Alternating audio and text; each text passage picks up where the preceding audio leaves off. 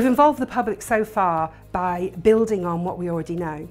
So there's been lots of health data projects that have gone on in the past. For example, the Great North Care Record, where we've done lots and lots of engagement with patients and the public and stakeholders and other interested groups.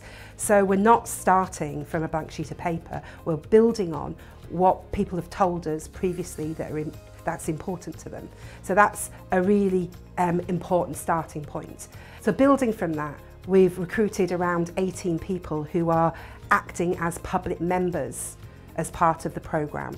So their role and responsibility is to help us design and deliver our programme of public involvement and engagement. The cross-section of people that we've got acting as public members have got a range of backgrounds, from different communities, and have got different interests. But one thing that connects them all is their common interest in making sure that people's health records are used in an appropriate way to help us develop research and innovation in the northeast of North Cumbria and of course for the rest of the country as well. So naturally we know from the work that we've done that while patients and the public trust public bodies like the NHS, local authorities and universities, etc., they have some concerns about commercial organisations. That's a reason why we've built our patient public involvement in at such a fundamental level in our what we call our data access process, and only